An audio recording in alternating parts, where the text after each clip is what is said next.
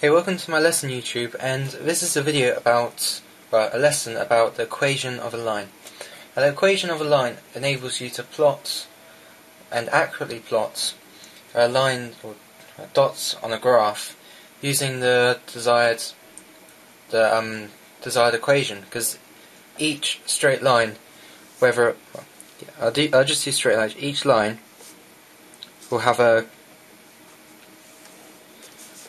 an equation for it, and this equation basically is broken down into two parts, which give you an idea about what the line is going to be looking like.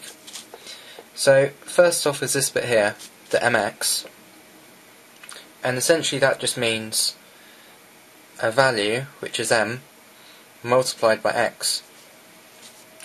So for example, it could be 2 times x, and this gives you the gradient of the line. And what I mean by gradient is how steep it is. To work out the gradients, you divide the amount you have gone up by the time it took in the x distance. So what I mean by that is, if you go up 1 and across is 2, your gradient is going to be 1 over 2. So imagine just drawing a divide sign like that, and you have yourself your gradient, because 1 over half is 0.5, which is your gradient. So what you get is y equals m, which is 0.5. So y equals 0.5 x plus c. So now it's starting to look like a more normal equation with, more normal graph with easier numbers to work with. So let me introduce you to the second part of the equation, which is c. And essentially this is the shift of how up or down the line is. So if this line was 1 more up, the plus c would be 1. And essentially it tells you where the graph cuts the y-axis. So if we have a graph here, and here is going to be 0, and where it crosses the y-axis is 1, plus c is going to be 1. Because you imagine all the values along the line are just shifted up 1 level. The gradient will be the same no matter what the c is. So you just got to remember that the mx bit is the gradients, the c bit is where the line crosses the y-axis, and that's pretty much how you're going to plot your graphs. So now, using this equation, you can plot the values. And when you're first starting out, it's very useful to draw a table. So you just draw a simple table with 2 rows in, x row and a y row, and then you can just simply write the x values in, because you're going across here. So 1, 2, 3, 4. And then using this equation you can work out the y values very easily. We have for equation y equals 2x plus 1. So this tells us the gradient is going to be 2, because the m is 2, and that it's going to cross the y-axis at 1.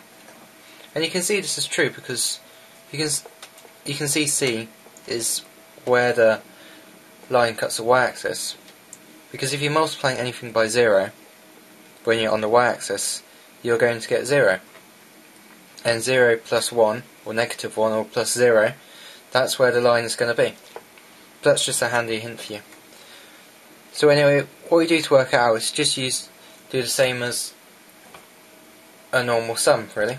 All we have to do is exchange the x values in here, and we return the y values, which we write in here.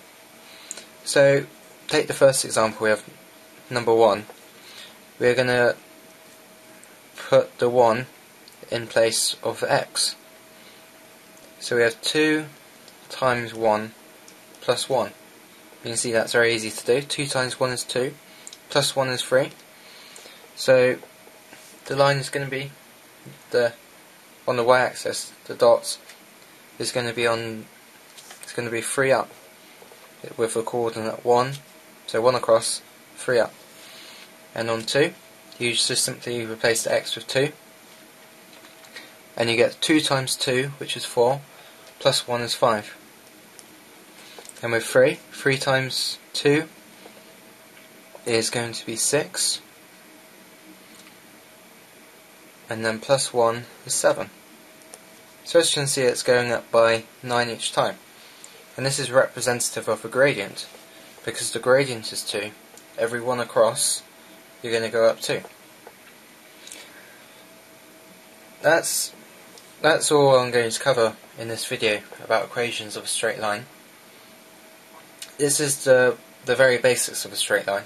You just have to remember the gradient here, which is the mx bits, and the c bit here, which is where the line crosses the y-axis. And then when you get given the equation, you just replace the x values for the actual x values, and you get given the y values very easily. I mean, normally the equations you get given are very simple, and you can quite honestly, most of them you can work out in your head. So I hope this video helped you increase your understanding about equations of a straight line. I hope you benefited from it, and if you did, please subscribe. If you have any comments or feedback, please send me a message and I will reply for them. Thank you for watching this video, and goodbye.